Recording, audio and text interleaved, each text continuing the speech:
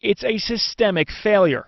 Albuquerque Public Schools failed to learn its former deputy superintendent, Jason Martinez, had pending sexual assault charges on a child against him. A failure this letter, obtained by Action 7 News, puts squarely at the feet of APS leadership and Superintendent Luis Valentino. The buck stops with Dr. Valentino. This was his hand-picked person. He had been made. He was notified numerous times that this person was failing to submit to fingerprinting, and he didn't do anything about it. Attorney Sam Bregman is representing APS's interim associate superintendent for human resources, Karen Rudis.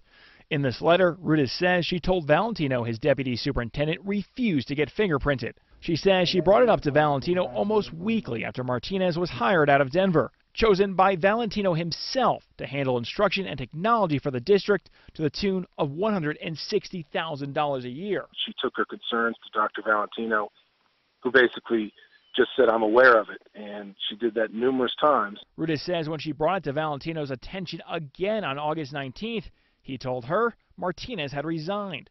2 days later, Valentino released a statement to the media saying, had he known of the charges Martinez was facing, he would have never hired him in the first place.